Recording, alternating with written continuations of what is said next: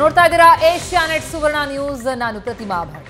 Muslim college fight ವಿಶೇಷ ಚರ್ಚಾ ಕಾರ್ಯಕ್ರಮಕ್ಕೆ ಸ್ವಾಗತ ವೀಕ್ಷಕರೇ. ನಾವು ಮಾತನಾಡ್ತಾ ಇರುವಂತಹ ವಿಚಾರ ಅಂತಂದ್ರೆ ರಾಜ್ಯದಲ್ಲಿ ಮುಸ್ಲಿಂ ಮಹಿಳೆಯರಿಗಾಗಿ ಪ್ರತ್ಯೇಕವಾದಂತಹ ಕಾಲೇಜು ಮಾಡ್ತೀವಿ ಅನ್ನುವಂತಹ ವಕ್ಫ್ ಬೋರ್ಡ್ನ ಅಧ್ಯಕ್ಷರ ಹೇಳಿಕೆ ಏನಿದೆ ಇದು ಈಗ ಚರ್ಚೆಯ ವಿಷಯವಾಗಿರುವಂಥದ್ದು.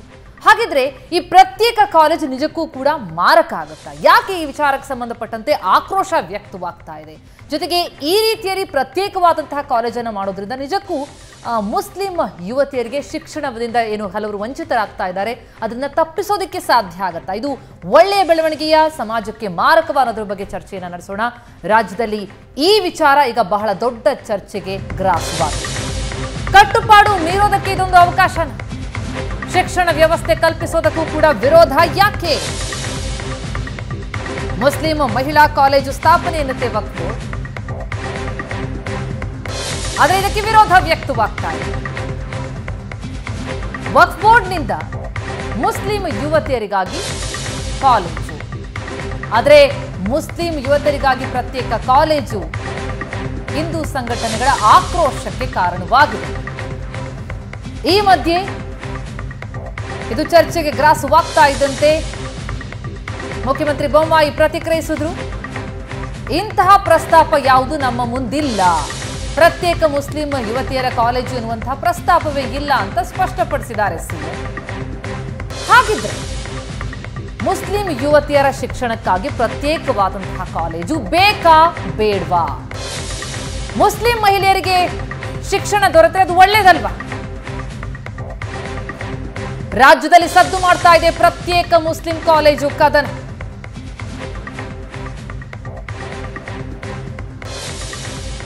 ಶಿಕ್ಷಣ ವ್ಯವಸ್ಥೆ ಕಲ್ಪಿಸೋದಕ್ಕೂ ವಿರೋಧ ಯಾಕೆ ವ್ಯಕ್ತ ಆಗ್ತಾ ಇದೆ? ಹಾಗಿದ್ರೆ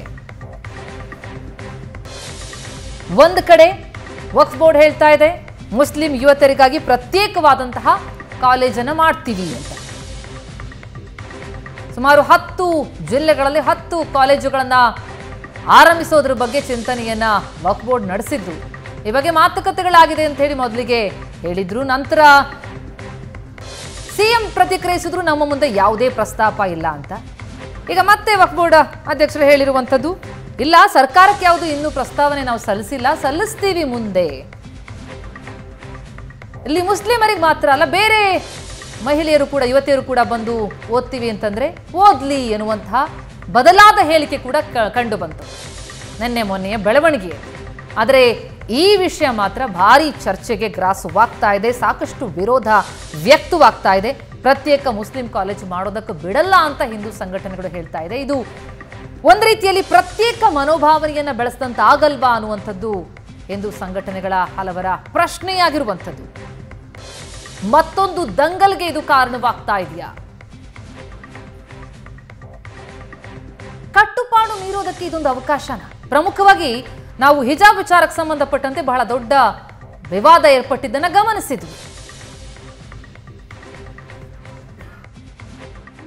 ಅದು ಒಂದು ಹೇಳಿಕೆ ಅಷ್ಟೇ, ಸರ್ಕಾರ ಮುಂದೆ ಯಾವುದೇ ಪ್ರಸ್ತಾವನೆ ಇಲ್ಲ. ಈಗಾಗಲೇ ನಮ್ಮ ಸಚಿವರು ಕ್ಲಾರಿಫೈ ಮಾಡಿದ್ದಾರೆ. ಹೀಗಾಗಿ ಅದು ಯಾಕೆ ಹೇಳಿದ್ದಾರೆ, ಏನು ಹೇಳಿದ್ದಾರೆ ಕೇಳ್ತೀನಿ ಅವ್ರನ್ನ.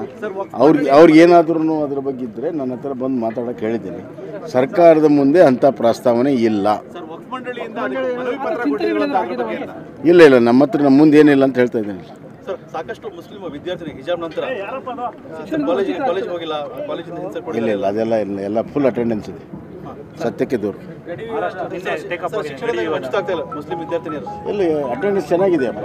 ಇನ್ಫ್ಯಾಕ್ಟು ಕೆಲವು ಏರಿಯಾದಲ್ಲಿ ನಮ್ಮ ಲಿಟ್ರಸಿ ರೇಟ್ ಹೆಚ್ಚಾಗಿದ್ದರಲ್ಲಿ ಒಂದು ಹೆಣ್ಮಕ್ಳು ಮತ್ತು ಅದರಲ್ಲಿನೂ ಮೈನಾರಿಟಿ ಇರುವಂಥ ಹೆಣ್ಮಕ್ಳು ಭಾಳ ಆಸಕ್ತಿಯಿಂದ ವಿದ್ಯೆಯನ್ನು ಮಾಡ್ತಾ ಇದ್ದಾರೆ. ಹೀಗಾಗಿ ನಮ್ಮ ಲಿಟ್ರಸಿ ರೇಟ್ ಹೆಚ್ಚಾಗ್ತದೆ.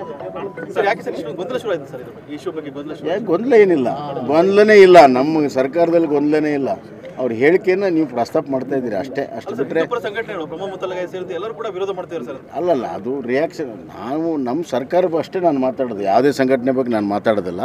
ಸರ್ಕಾರದ ಮುಂದೆ ಅಂಥ ಪ್ರಸ್ತಾವನೆ ಇಲ್ಲ. ಈ ಬೆಳವಣಿಗೆ ಕುರಿತಾಗಿ ಚರ್ಚೆಯನ್ನು ಆರಂಭಿಸೋಣ. ನಮ್ಮೊಂದಿಗೆ ಅತಿಥಿಗಳಿದ್ದಾರೆ, ಬನ್ನಿ ಮೊದಲಿಗೆ ಅವರನ್ನ ಸ್ವಾಗತಿಸೋಣ. ನಮ್ಮೊಂದಿಗೆ ಮುಸ್ಲಿಂ ಮುಖಂಡರಾದಂತಹ ಸಾದಿಕ್ ಪಾಷಾ ಅವರಿದ್ದಾರೆ. ಸಾದಿಕ್ ಪಾಷಾ ಅವರೇ, ಕಾರ್ಯಕ್ರಮಕ್ಕೆ ಸ್ವಾಗತ ತಮಗೆ. ಹಾಗೆ ಚಿಂತಕರಾದಂತಹ ಚಕ್ರವರ್ತಿ ಸುಲಿಬೆಲೆ ಅವರು ಜಾಯ್ನ್ ಆಗಿದ್ದಾರೆ. ಸುಲಿಬೆಲೆ ಅವರೇ, ಕಾರ್ಯಕ್ರಮಕ್ಕೆ ಸ್ವಾಗತ ತಮಗೆ. ಚಕ್ರವರ್ತಿ ಸುಲಿಬೆಲೆ ಅವರೇ, ನಿಜಕ್ಕೂ ಈ ಮತ್ತೆ ಒಂದು ವಿವಾದ ಏರ್ಪಡುವಂತಹ ಎಲ್ಲ ಲಕ್ಷಣ ಕಂಡು ಬರ್ತಾ ಇದೆ. ಭಾರಿ ಚರ್ಚೆಗೆ ಕಾರಣ ಆಗ್ತಾ ಇದೆ ಈ ಪ್ರತ್ಯೇಕ ಮುಸ್ಲಿಂ ಯುವತಿಯರಿಗೆ ಕಾಲೇಜು ನಡೆಸುವಂಥದ್ದು ಅಂತ. ಕಾಲೇಜನ್ನು ಆರಂಭಿಸ್ತೀವಿ ಅನ್ನುವಂತಹ ಹೇಳಿಕೆ, ವಕ್ಫ್ ಬೋರ್ಡ್ನಿಂದ ಬಂದಿರುವಂತಹ ಹೇಳಿಕೆ, ಈ ಬೆಳವಣಿಗೆ ಬಗ್ಗೆ ತಾವೇನು ಹೇಳ್ತೀರಿ? ತುಂಬಾ ದುರದೃಷ್ಟಕರವಾದ ಬೆಳವಣಿಗೆ. ಕಳೆದ ವರ್ಷ ಹಿಜಾಬ್ನ ಗಲಾಟೆಯ ಮುಂದುವರಿದ ಭಾಗವಾಗಿ ಇದನ್ನು ನಾವೇನು ನೋಡ್ತಿದ್ದೀವಿ. It's to dangerous. ಅಂದರೆ ಒಂದು ರಾಷ್ಟ್ರದೊಳಗೆ ಮತ್ತೊಂದು ರಾಷ್ಟ್ರವನ್ನು ಸೃಷ್ಟಿಸುವ, ಜನರೊಳಗೆ ಪ್ರತ್ಯೇಕತಾ ಭಾವನೆಯನ್ನು ಹುಟ್ಟು ಹಾಕುವಂಥ ಒಂದು ಪ್ರಯತ್ನ ಅಂತ. ಅದರಲ್ಲೂ ಯಾವ ವರ್ಗದಲ್ಲಿ ಅಥವಾ ಯಾವ ಸಂದರ್ಭದಲ್ಲಿ, ಯಾವ ಏಜ್ನಲ್ಲಿ ಎಲ್ಲರೂ ಸಮರಸಗೊಂಡು ಎಲ್ಲರೂ ಜೊತೆಯಲ್ಲಿ ಹೋಗಬೇಕಾದಂಥ ಒಂದು ಪ್ರಕ್ರಿಯೆ ನಡಿಬೇಕೋ, ಅದೇ ಹೊತ್ತಿನಲ್ಲಿ ಒಂದು ಪ್ರತ್ಯೇಕ ಕಾಲೇಜನ್ನು ಮಾಡ್ಕೊಡ್ತೀವಿ, ಅವ್ರು ಮಾತ್ರ ಬರಲಿ ಅಂತ ಹೇಳುವಂಥ ಪ್ರಕ್ರಿಯೆ. ಅಲ್ಲಿ ಅವ್ರದ್ದೇ ಆದಂಥ ಡ್ರೆಸ್ ಕೋಡು, ಅಲ್ಲಿ ಹಿಜಾಬ್ ಹಾಕ್ಕೊಂಡು ಬನ್ನಿ, ಇನ್ ಕಮಿಂಗ್ ಡೇಸ್ ಅವರು ಬುರ್ಕಾ ಹಾಕ್ಕೊಂಡು ಬನ್ನಿ ಅಂತಲೂ ಹೇಳ್ಬೋದು. ನನಗಿವತ್ತು ವಕ್ಫ್ ಬೋರ್ಡ್ ಅಧ್ಯಕ್ಷರ ಮಾತು ಕೇಳಿ ನಗು ಬಂತು. ಅಲ್ಲಿ ಬೇರೆ ಮತೀಯರಿಗೂ ಬೇರೆ ಧರ್ಮದವರಿಗೂ ಅವಕಾಶ ಇದೆ ಅಂತ ಅವ್ರು ಹೇಳುವಾಗ ಅದೇ ಡ್ರೆಸ್ ಕೋಡ್ ಅವರಿಗೂ ಅಪ್ಲೈ ಆಗುತ್ತಾ? ಅವರು ಹಿಜಾಬ್ ಹಾಕೊಂಡ್ ಬರ್ಬೇಕಾ? ಅವರು ಬುರ್ಕಾ ಹಾಕೊಂಡ್ ಬರ್ಬೇಕಾ? ಅಂದ್ರೆ ನೀವೇನನ್ನು ಸೃಷ್ಟಿ ಮಾಡ್ಲಿಕ್ಕೆ ಹೊರಟಿದ್ದೀರಿ? ಹಿಂದೂ ಹೆಣ್ಮಕ್ಳನ್ನ ಮುಸಲ್ಮಾನರಾಗಿ ಮಾಡಬೇಕು ಅಂತಾನೋ, ಅಥವಾ ಅವ್ರಿಗೂ ಹಿಜಾಬ್ ಮತ್ತು ಬುರ್ಕಾ ಹಾಕೋದನ್ನ ಕಲಿಸ್ಬೇಕು ಅಂತದನ್ನೋ, ಒಟ್ಟಲ್ಲಿ ನಿಮ್ಮ ಚಿಂತನೆಗಳನ್ನ ಹೇರಬೇಕು ಅನ್ನುವಂಥ ಪ್ರಯತ್ನ. ಯಾರ ದುಡ್ಡಲ್ಲಿ? ನಾನು ನೀವು ಕಟ್ಟಿರುವಂತ ತೆರಿಗೆ ದುಡ್ಡಿನಲ್ಲಿ ಅದನ್ನ ವಕ್ಫಿಗೆ ಕೊಟ್ಟು 25 ಕೋಟಿ ರೂಪಾಯಿನ ಅವರಿಗೆ ಕೊಟ್ಟು ಅದರ ಮೂಲಕ ಕಾಲೇಜ್ ಮಾಡುವಂತ ಈ ಪ್ರಕ್ರಿಯೆ ಇತ್ತಲ್ಲ, ಡೆಫಿನೆಟ್ಲಿ ನಾಟ್ ಅಕ್ಸೆಪ್ಟಬಲ್. ನಾನು ಸಿಎಂ ಅವರ ಮಾತನ್ನ ಈಗ ತಾನೇ ನೀವು ಹೇಳಿದ್ದನ್ನು ಕೇಳ್ತಾ ಇದ್ದೆ. ಇದು ನಮ್ಗೆ ಪ್ರಸ್ತಾವನೆಯೇ ಬರಲಿಲ್ಲ ಅಂತ. ಎಲ್ಲಿವರೆಗೂ ಸುದ್ದಿ ಇತ್ತು ಅಂತಂದ್ರೆ ಅವರು ಶಂಕುಸ್ಥಾಪನೆಗೂ ಹೋಗೋರಿದ್ರು, ಒಂದು ಕಾಲೇಜಿನ ಶಂಕುಸ್ಥಾಪನೆಗೆ ಹೋಗಬೇಕು ಅಂತಾನೂ ಆಗಿತ್ತು. ಈಗ ಗಲಾಟೆ ಮಾಡದೆ ಹೋಗಿದ್ರೆ ಹಿಂದೂಗಳು ಅವರು ಡೆಫಿನೆಟ್ಲಿ ಶಂಕುಸ್ಥಾಪನೆಗೂ ಹೋಗಿ ಇದನ್ನು ಮಾಡಿರ್ತಿದ್ರು. ಮತ್ತು ಈ ನಾಡಿನಲ್ಲಿ, ಕರ್ನಾಟಕದಲ್ಲಿ ಹಿಂದೂ ಮುಸಲ್ಮಾನರನ್ನ ಪರ್ಮನೆಂಟ್ ಆಗಿ ಪ್ರತ್ಯೇಕಿಸಿದಂತ ಒಂದು ಕುಖ್ಯಾತಿಯನ್ನ ಸಿಎಂ ಪಡ್ಕೊಳ್ತಾ ಇದ್ರು. ಥ್ಯಾಂಕ್ ಗಾಡ್ ಅವರು ಅದನ್ನು ವಾಪಸ್ ತಗೊಂಡಿದ್ದಾರೆ ಅಂತ. ಅಲ್ಲ, ಆದರೆ ಈಗ ಪ್ರಮುಖವಾಗಿ ಶಿಕ್ಷಣದ ವಿಚಾರ, ಬೇರೆ ಎಲ್ಲಕ್ಕಿಂತಲೂ ಕೂಡ ಶಿಕ್ಷಣ ಬಹಳ ಮುಖ್ಯ ಆಗುತ್ತೆ. ಅದರಲ್ಲೂ ಪ್ರಮುಖವಾಗಿ ಈ ಡ್ರೆಸ್ ಕೋಡ್ನ ವಿಚಾರಕ್ಕೆ ಸಂಬಂಧಪಟ್ಟಂತೆ ಗಲಾಟೆಗಳಾದ ಮೇಲೆ ಅಲ್ಲಿ ನಿಯಮಗಳನ್ನು ಪಾಲಿಸಬೇಕು ಅಂತಂದ ಮೇಲೆ ಹಲವು ಮುಸ್ಲಿಂ ಯುವತಿಯರು ನಾವು ಗಮನಿಸಿದ್ದೀವಿ. ಚಕ್ರವರ್ತಿ ಅವರೇ, ಕಾಲೇಜುಗಳಿಂದ ಅವರು ವಾಪಸ್ ತೆರಳಿದ್ರು, ಬರಲೇ ಇಲ್ಲ ವಾಪಸ್ಸು, ಹಲವರು ಸೇರ್ಕೊಳ್ಳೇ ಇಲ್ಲ. ಆದರೆ ಈ ಒಂದು ಅವಕಾಶವನ್ನು ಕೊಟ್ಟಂತ ಸಂದರ್ಭದಲ್ಲಿ ಅವರಿಗೆ ಶಿಕ್ಷಣ ಆದರೂ ಸಿಗುತ್ತೆ. ಶಿಕ್ಷಣದ ವಿಚಾರದಲ್ಲಿ ಯಾಕೆ ವಿರೋಧ ಅನ್ನುವಂಥ ಪ್ರಶ್ನೆ ಎದ್ದೇಳ್ತಾ ಇದೆ ಅಂತ. ಒಂದು ಪ್ರತಿಮಾ ಅವರೇ, ನಂಗೆ ಗೊತ್ತಿಲ್ಲ ನೀವು ಅದನ್ನ ಡಾಟಾ ಅನಾಲಿಸ್ ಮಾಡಿ ಹೇಳ್ತಿದ್ದೀರೋ ಅಥವಾ ಸುಮ್ಮನೆ ಗಾಳಿಯಲ್ಲಿ ಗುಂಡು ಹೊಡಿತಿದ್ದೀರೋ ಗೊತ್ತಿಲ್ಲ. ಆ ಸಂದರ್ಭದಲ್ಲಿ ಕ್ಯಾಂಪಸ್ ಫ್ರಂಟ್ ಆಫ್ ಇಂಡಿಯಾದ ಪ್ರಚೋದನೆಗೊಳಗಾಗಿ ಕೆಲವು ಹೆಣ್ಮಕ್ಳು ಹೊರಗಡೆ ಬಂದಿದ್ದು ನಿಜ. ಅದೊಂಥರ ಮೂವ್ಮೆಂಟ್ ಆಗಿ ಕ್ರಿಯೇಟ್ ಮಾಡುವಂತ ಪ್ರಯತ್ನ ಮಾಡಿದ್ರು. ಆನಂತರ ಯಾವ್ಯಾವ ಹೆಣ್ಮಕ್ಳು ಕಾಲೇಜ್ಗೆ ಹೋಗ್ತಿದ್ದಾರೋ 99% ಹೆಣ್ಮಕ್ಳು ಕಾಲೇಜ್ಗೆ ನಾರ್ಮಲ್ ಆಗಿ ಹೋಗ್ತಾ ಇದ್ದಾರೆ. ಇವತ್ತು ಕೂಡ ಅದನ್ನೇ ಸಿಎಂ ಕೂಡ ಹೇಳಿದ್ದಾರೆ. ಎಲ್ಲೂ ಕೂಡ ಯಾವುದೇ ರಿಪೋರ್ಟ್ ಏನ್ ಬರಲಿಲ್ಲ, ಹೆಣ್ಮಕ್ಳು ಮುಸಲ್ಮಾನರು ವಾಪಸ್ ಬರಲಿಲ್ಲ ಅಂತ ಏನ್ ಬರಲಿಲ್ಲ. ಕೆಲವರು ಕಾಲೇಜ್ ಶಿಫ್ಟ್ ಮಾಡಿದ್ರು, ಆದರೆ ಅದರ ನಂಬರ್ ಅದೇ ರೀತಿ ಇದೆ. ಇವರಿಗೆ ಮತ್ತೊಂದನ್ನು ಹುಟ್ಟಾಕಿ ಏನ್ ಮಾಡ್ಲಿಕ್ಕೆ ಹೊರಟಿದ್ದಾರೆ ಅಂತಂದ್ರೆ, ಇನ್ ಮುಂದೆ ನೀವು ಬೇರೆಯವರು ನಡೆಸುವಂತ ಕಾಲೇಜಿಗೆ ಹೋಗಬಾರ್ದು, ನಾವು ನಡೆಸುವಂತ ಕಾಲೇಜಿಗೆ ಮಾತ್ರ ಬರಬೇಕು ಅಂತ. ನೀವು ನಡೆಸುವಂತ ಕಾಲೇಜ್ನಲ್ಲಿ ನೀವೇನು ಹೇಳ್ಕೊಡ್ಬಹುದು? ಅದನ್ನ ಎಕ್ಸ್ಟೆಂಡೆಡ್ ಮದ್ರಸಾ ಮಾಡಬಹುದೇ ಹೊರತು ಮತ್ತೇನೂ ಇಲ್ಲ. ವಕ್ಫ್ ನಡೆಸುತ್ತೆ ಅಂತಂದಾಗ ವಕ್ಫ್ ನಾಳೆ ಇದಕ್ಕೆ ಎಕ್ಸಾಮ್ ನಡೆಸುವಂತ ಹೊಣೆಗಾರಿಕೆಯು ನಮ್ದೇ ಅಂತೇಳಿ ಅವರು ತಮಗೆ ಬೇಕಾದಂತ ಎಕ್ಸಾಮ್ ನಡೆಸಲಿಕ್ಕೆ ಶುರು ಮಾಡಿ ಪ್ರತಿಯೊಂದು ತಮಗೆ ಬೇಕಾದಂತ ತಮ್ಮ ಮೂಗಿನ ನೇರಕ್ಕೆ ಮಾಡ್ತಾ ಹೋದ್ರೆ ನೀವು ಮಕ್ಕಳಿಗೆ ಎಜುಕೇಶನ್ ಕೊಡ್ತೀರೋ ಅಥವಾ ಅವರಿಗೆ ಧಾರ್ಮಿಕ ಶಿಕ್ಷಣ ಕೊಟ್ಟು ಅವ್ರನ್ನ ಹಾಳು ಮಾಡ್ತೀರೋ? ಸರ್ಕಾರದ ಅಡಿಯಲ್ಲಿ ಬರುತ್ತೆ, ಹಾಗಾಗಿ ಸರ್ಕಾರದ ಗಮನ ಇರುತ್ತೆ, ಸರ್ಕಾರದ ನಿರ್ದೇಶನಗಳಿರ್ತವೆ, ಸರ್ಕಾರದ ಮೂಗಿನಡಿಯಲ್ಲೇ ಅದು ನಡಿಬೇಕಾಗುತ್ತೆ. ಸರ್ಕಾರ ವಕ್ಫ್ ಮೇಲೆ ಯಾವ ಗಮನವೂ ಇಲ್ಲ. ನನಗೆ ಗೊತ್ತಿಲ್ಲ ನೀವುಗಳು ವಕ್ಫ್ ಬೋರ್ಡ್ ನ ಆಕ್ಟ್ ನ ಪೂರ್ತಿ ಪ್ರಮಾಣದಲ್ಲಿ ನೋಡಿದ್ದೀರೋ ಇಲ್ವೋ ಅಂತ. ಆಕ್ಟ್ 1995 ಅಲ್ಲಿ ಏನ್ ಬಂತು, ಆ ಆಕ್ಟ್ ನ ಪ್ರಕಾರ ವಕ್ಫ್ಗೆ ಕೊಟ್ಟಿರುವಂತ ಫ್ರೀಡಮ್ ನೀವು ನೋಡಿದ್ರೆ ಗಾಬರಿ ಆಗ್ಬಿಡ್ತೀರಾ. ವಕ್ಫ್ಗೆ ಫ್ರೀಡಮ್ ಹೆಂಗಿದೆ ಅಂತಂದ್ರೆ, ನೀವು ವಕ್ಫ್ ಯಾವ ಪ್ರಾಪರ್ಟಿ ಬೇಕಿದ್ರು ತನ್ನದ್ದು ಅಂತ ಹೇಳ್ಬಹುದು. ಅದಕ್ಕೆ ಯಾರು ಅದಕ್ಕೆ ವಿರೋಧ ಮಾಡುವಂತಿಲ್ಲ. ಯಾರ ಪ್ರಾಪರ್ಟಿ ಬೇಕಿದ್ರು ಕಬಳಿಸಬಹುದು. ನಾಳೆ ಬೆಳಿಗ್ಗೆ ಸುವರ್ಣ ಚಾನೆಲ್ ಇರುವಂತ ಈ ಕಟ್ಟಡ ನಮ್ದು ಅಂತ ವಕ್ಫ್ ಹೇಳಿದ್ರೆ ಸುವರ್ಣ ಚಾನೆಲ್ ಇರುವಂತ ಕಟ್ಟಡದವರು ಗಲಾಟೆ ಮಾಡುವಂತಿಲ್ಲ. ಸೈಲೆಂಟ್ ಆಗಿ ವಕ್ಫ್ಗೆ ಒಪ್ಪಿಸಿ ಕೊಡಬೇಕು. ಇದು ಮೊದಲನೇದು. ಆನಂತರ ವಕ್ಫ್ ಯಾವ್ದಾದ್ರು ಪ್ರಾಪರ್ಟಿ ನಂದು ಅಂತ ಹೇಳಿದ್ರೆ ನೀವು ಅದನ್ನ ಬಿಟ್ಕೊಡ್ಬೇಕು, ಅಥವಾ ವಕ್ಫ್ನ ಹೇಳುವಂತಹ ಕೋರ್ಟ್ ನಲ್ಲಿ, ಅವರ ಶರಿಯಾ ಕೋರ್ಟ್ ನಲ್ಲಿ ಚಾಲೆಂಜ್ ಮಾಡಬೇಕು. ಅಂದ್ರೆ ಹಿಂದೂವು ಕೂಡ ಹೋಗಿ ಶರಿಯಾ ಕೋರ್ಟ್ ನಲ್ಲಿ ಚಾಲೆಂಜ್ ಮಾಡಬೇಕು. ಏನರ್ಥ ಇದಕ್ಕೆ? ವಕ್ಫ್ನ ಹತ್ರ ಇರುವ ಇವತ್ತು ಪ್ರಾಪರ್ಟಿ ಲೆಕ್ಕ ಸುಮಾರು 6 ಲಕ್ಷ ಎಕರೆಗಳಷ್ಟು ಅಂತ ಹೇಳ್ತಾರೆ. ಈ ದೇಶದಲ್ಲಿ 3ನೇ ಅತ್ಯಂತ ದೊಡ್ಡ ಲ್ಯಾಂಡ್ ಓನರ್ಸ್ ಯಾರಾದ್ರೂ ಇದ್ರೆ ವಕ್ಫ್. ಅದು ಪ್ರತಿ 10 ವರ್ಷಕ್ಕೊಮ್ಮೆ ವಕ್ಫ್ನ ಬಳಿ ಇರುವಂತ ಈ ಲ್ಯಾಂಡ್ ಅನ್ನ ಸರ್ವೆ ಮಾಡಬೇಕು. ಸರ್ವೆ ಸರ್ಕಾರವೇ ಮಾಡ್ಕೊಡ್ಬೇಕು. ಇಷ್ಟು ದೊಡ್ಡ ಲ್ಯಾಂಡ್ ಅನ್ನ ಸರ್ವೆ ಸರ್ಕಾರ ಮಾಡ್ಕೊಡುತ್ತೆ. ದುಡ್ಡು ಯಾರದ್ದು? ನನ್ನದ್ದು ಮತ್ತು ನಿಮ್ಮದು. ನಾವು ಟ್ಯಾಕ್ಸ್ ಕಟ್ಟಿರುವಂತ ದುಡ್ಡಲ್ಲಿ ವಕ್ಫ್ನ ಆಸ್ತಿಯನ್ನ ಸರ್ವೆ ಮಾಡಲಾಗುತ್ತೆ. ವಕ್ಫ್ ಹೇಗೆ ತನಗೆ ಬೇಕಾಗಿರುವ ರೀತಿಯಲ್ಲಿ ತನಗೆ ಬೇಕಾದನ್ನು ಕಿತ್ಕೊಳ್ಳುತ್ತೆ ಅಂತಂದ್ರೆ, ಇತ್ತೀಚೆಗೆ ತಮಿಳುನಾಡಿನಲ್ಲಿ ತಿರುಚೆದುರೈನಲ್ಲಿ ಒಂದು ದೇವಸ್ಥಾನ 1500 ವರ್ಷಗಳಷ್ಟು ಹಳೆಯ ದೇವಸ್ಥಾನ ಆ ಇಡೀ ಊರನ್ನೇ ತನ್ನ ಪ್ರಾಪರ್ಟಿ ಅಂತ ಹೇಳ್ತು. ಇಸ್ಲಾಂ ಹುಟ್ಟೇ ಇರಲಿಲ್ಲ 1500 ವರ್ಷಗಳ ಹಿಂದೆ. ಆದ್ರೆ ಒಂದು ದೇವಸ್ಥಾನ 1500 ವರ್ಷಗಳ ಹಿಂದಿನ ದೇವಸ್ಥಾನವನ್ನ ಇದು ನನ್ನ ಪ್ರಾಪರ್ಟಿ ಅಂತ ಹೇಳ್ತು. ಅದು ಮುಂಚೆಯೇ ಗೊತ್ತಾಗಿದ್ರಿಂದ ಸ್ವಲ್ಪ ಗಲಾಟೆ ನಡೆದು ಅದನ್ನು ವಾಪಸ್ ತೆಗೆದುಕೊಳ್ಳಬೇಕಾಯ್ತು. ಇಲ್ಲದೆ ಹೋಗಿದ್ರೆ ಇಂಥ ಅನೇಕ ಪ್ರಾಪರ್ಟಿಗಳನ್ನ ವಕ್ಫ್ ತನ್ನದಾಗಿಸಿಕೊಂಡಿದೆ. ಏನರ್ಥ ಇದಕ್ಕೆ? ನಿಮ್ಗೆ ಕಂಟ್ರೋಲೇ ಇಲ್ಲ. ಮೈನಾರಿಟೀಸ್ಗೆ ಇದು ಅಂತಾದ್ರೆ ಯಾಕೆ ಜೈನರಿಗೆ ಈ ತರದ ಅವಕಾಶ ಇಲ್ಲ? ಯಾಕೆ ಸಿಖ್ಖರಿಗೆ ಈ ತರದ ಅವಕಾಶ ಇಲ್ಲ? ಯಾಕೆ ಬುದ್ಧಿಸ್ಟ್ಗಳಿಗೆ ಈ ತರದ ಅವಕಾಶ ಇಲ್ಲ? ಯಾಕೆ ಮುಸಲ್ಮಾನರಿಗೆ ಮಾತ್ರ? ನಿಮಗೆ ಶರಿಯಾ ಕೋರ್ಟ್ ನಿಂದ ಅವರನ್ನು ಆಚೆ ಕರ್ಕೊಂಡು ಬರ್ಲಿಕ್ಕಾಗಲ್ಲ. ನಾಳೆ ಈ 10 ಕಾಲೇಜುಗಳ ಮೇಲೆ ಕಂಟ್ರೋಲ್ ಇಟ್ಕೊಳ್ಳುವಂತ ತಾಕತ್ತಿದ್ಯಾ? ಅದು ಬೊಮ್ಮಾಯಿ ಅಂತ ಸಿಎಂ ಆಗ್ಬಿಟ್ರೆ ಅಂದ್ರೆ ಈ ಪ್ರಮುಖವಾಗಿ ಆಧಾರದ ಮೇಲೆ ಮುಂದೆ ಬರುವಂತ ಸರ್ಕಾರಗಳು ಅವರಿಗೆ ಇನ್ನೂ ಹೆಚ್ಚು ಸೌಲಭ್ಯಗಳನ್ನು ಕೊಡ್ತಾ ಹೋದ್ರೆ ಎಲ್ಲಿಗೆ ಹೋಗಬೇಕು ಹಿಂದೂಗಳು ಅನ್ನೋದು ಬಹಳ ದೊಡ್ಡ ಪ್ರಶ್ನೆಯಾಗಿ ಕಾಡುತ್ತೆ. ಪ್ರತಿಮಾ, ಅಲ್ಲ, ಈಗ ಪ್ರಮುಖವಾಗಿ ಶಿಕ್ಷಣದ ವಿಚಾರಕ್ಕೆ ಬಂದಾಗಲೂ ಕೂಡ ಯಾವ ಆತಂಕ ತಮಗೆ ಕಾಡ್ತಾ ಇದೆ? ಈ ಬೆಳವಣಿಗೆಯಿಂದಾಗಿ ಏನ್ ಸಮಸ್ಯೆಗಳಾಗಬಹುದು ಅಂತ ನನಗಿರುವಂತ ಆತಂಕ ಬಹಳ ದೊಡ್ಡದೇನು ಅಂತಂದ್ರೆ, ಈಗ ಹಿಂದೂಗಳು ಮತ್ತು ಮುಸಲ್ಮಾನರು ಒಟ್ಟಾಗಬೇಕು ಅಂತ ಹೇಳೋದು ನಾವುಗಳೇ ತಾನೆ. ಎಲ್ಲರೂ ಜೊತೆಯಲ್ಲಿ ಹೋಗ್ಬೇಕು ಅಂತ ಹೇಳುತ್ತಾನೆ. ನಮ್ಮ ನಡುವೆ ಇರುವಂತ ಅಪಸವ್ಯಗಳನ್ನ ದೂರ ಮಾಡ್ಕೊಳ್ತಾ ಹೋಗ್ಬೇಕು, ಎಲ್ಲರೂ ಜೊತೆಯಲ್ಲಿ ಹೋಗ್ಬೇಕು. ಯಾವ ಏಜ್ ಅಲ್ಲಿ ಹೋಗ್ಬೇಕು? ನೀವು 45 ವರ್ಷ 50 ವರ್ಷ ಆದ್ಮೇಲೆ ಬ್ರೈನ್ ವಾಶ್ ಆಗಿದ್ದವ್ರು ಹೋಗ್ಲಿಕ್ಕಾಗಲ್ಲ. ಅದು ಈ ವಯಸ್ಸಿನಿಂದ ಅವ್ರನ್ನ ಬ್ರೂವ್ ಮಾಡ್ತಾ ಹೋಗ್ಬೇಕು, ಎಲ್ಲರೂ ಜೊತೆಯಲ್ಲಿ ಇರಬೇಕು ಅಂತ. ಫಸ್ಟ್ ಆಫ್ ಆಲ್, ಇಸ್ಲಾಂನಲ್ಲಿ ಅನೇಕ ಪ್ರಾಬ್ಲಮ್ ಹೇಗಿದೆ ಅಂತಂದ್ರೆ, ನೀವು ಕೆಲವರನ್ನ ಕಾಫಿರ್ಗಳು ಅಂತ ಗುರುತಿಸಿ ಅವ್ರ ಜೊತೆ ಸಂಬಂಧ ಬೆಳೆಸಬೇಡಿ, ಅವ್ರನ್ನ ಹತ್ತಿರಕ್ಕೆ ಸೇರಿಸ್ಕೊಳ್ಬೇಡಿ, ಅವ್ರ ಜೊತೆಯಲ್ಲಿ ಓಡಾಡಬೇಡಿ ಅಂತ ಹೇಳುವಂತ ಅವರ ಚರ್ಚೆಗಳು ನಡೀತವೆ. ನಾವು ಸಿಕ್ಕಾಪಟ್ಟೆ ವಿಡಿಯೋ ದಿನ ಬೆಳಗಾದ್ರೆ ಈ ತರದನ್ನ ಹೇಳುವಂತ ಮೌಲ್ವಿಗಳು ಹೇಳೋದನ್ನ ಕೇಳ್ತಿರ್ತೀವಿ. ಫಸ್ಟ್ ಆಫ್ ಆಲ್, ಅವ್ರಿಗೆ ಆ ತರದ ಚಿಂತನೆಯನ್ನ ಬಿತ್ತುವಂತ ಪ್ರಯತ್ನ ನಡೆಯುವಾಗ ಎಲ್ಲರೂ ಜೊತೆಯಲ್ಲಿ ಹೋಗುವಂತ ಈ ಪರಿಸ್ಥಿತಿಯನ್ನ ನೀವೀಗ ತುಂಡರಿಸಿ ಮುಸ್ಲಿಂ ಹೆಣ್ಮಕ್ಳು ಇಲ್ಲಿಗೆ ಬನ್ನಿ ಅಂತ ಹೇಳ್ತೀರಾ. ಆಯ್ತು, ಹಿಂದೂ ಹೆಣ್ಮಕ್ಳು ನಾಳೆ ನಮಗೊಂದು ಪ್ರತಿ ಹಿಂದೂ ದೇವಸ್ಥಾನವೂ ಒಂದು ಕಾಲೇಜ್ ನಡೆಸಬೇಕು, ಅದರಲ್ಲಿ ಹಿಂದೂ ಹೆಣ್ಮಕ್ಕಳಿಗೆ ಅವಕಾಶ ಕೊಡಬೇಕು, ಅಲ್ಲಿ ಅವರಿಗೆ ಬೇಕಾಗಿರುವಂತದ್ದು ಡ್ರೆಸ್ ಕೋಡ್ ನೀವು ಅವಕಾಶ ಮಾಡಿಕೊಡಬೇಕು ಅಂತಂದ್ರೆ ನೀವು ಪ್ರತ್ಯೇಕ ರಾಷ್ಟ್ರವನ್ನು ಸೃಷ್ಟಿ ಮಾಡ್ತೀರಿ. ಪ್ರತ್ಯೇಕತಾವಾದವನ್ನ ಮಕ್ಕಳ ಮನಸ್ಸಿನಿಂದಲೇ ಬಿತ್ತುತ್ತಾ ಬರುವಂತ ಈ ಪ್ರಕ್ರಿಯೆ ಇದೆಯಲ್ಲ, ಇದು ಡೇಂಜರಸ್.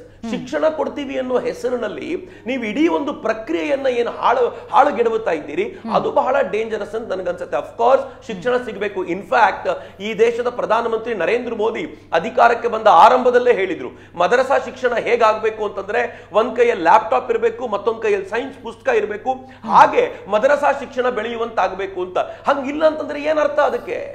ನೀವು ಮತ್ತೆ ಅದೇ ಮತಾಂಧ ಚಿಂತನೆಗಳನ್ನ ತುಂಬಲಿಕ್ಕೋಸ್ಕರವೇ ನಿಮ್ದೇ ಮದರಸಾಗಳನ್ನ, ನಿಮ್ದೇ ಸ್ಕೂಲ್ಗಳನ್ನ, ನಿಮ್ದೇ ಕಾಲೇಜುಗಳನ್ನ ಯಾರ ದುಡ್ಡಿನಲ್ಲಿ, ಸರ್ಕಾರದ ದುಡ್ಡಿನಲ್ಲಿ ಮಾಡ್ತೀರಾ ಅನ್ನೋದು ಇಟ್ಸ್ ಅ ಬಿಗ್ಗೆಸ್ಟ್ ಕ್ವೆಶ್ಚನ್. ಆಯ್ತು, ನೀವೇ ಮಾಡ್ಕೊಳ್ತೀರಾ, ಇದೊಂದು ಮತಾಂಧ ಕಾಲೇಜ್ ಅಂತ ಗೊತ್ತಾಗಿ ಹೋಗೋರು ಹೋಗ್ಲಿ, ಕೊನೆ ಪಕ್ಷ ಸರ್ಕಾರ ಅವ್ರ ಮೇಲೆ ಒಂದು ಗಮನ ಇಡ್ಲಿಕ್ಕಾದ್ರೂ ಆಗತ್ತೆ. ಆದ್ರೆ ಸರ್ಕಾರವೇ ಇಂಥದ್ದೊಂದು ಕಾಲೇಜನ್ನು ನಡೆಸುತ್ತೆ ಅಂತಂದ್ರೆ ಏನರ್ಥ ಇದಕ್ಕೆಲ್ಲ?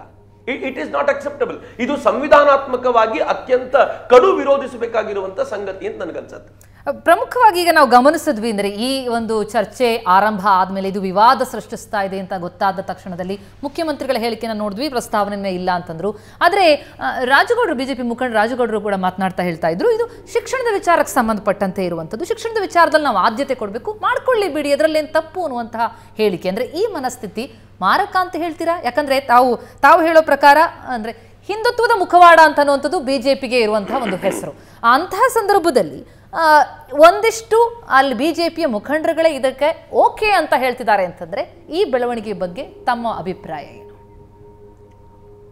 ನನಗೆ ಅವರ ಮೂರ್ಖತನದ ಬಗ್ಗೆ, ದೂರದೃಷ್ಟಿಯ ಕೊರತೆಯ ಬಗ್ಗೆ ಅನುಕಂಪ ಇದೆ ಅಷ್ಟೇ, ಇನ್ನೇನು ಹೇಳಲಿಕ್ಕೆ ಸಾಧ್ಯ ಇಲ್ಲ.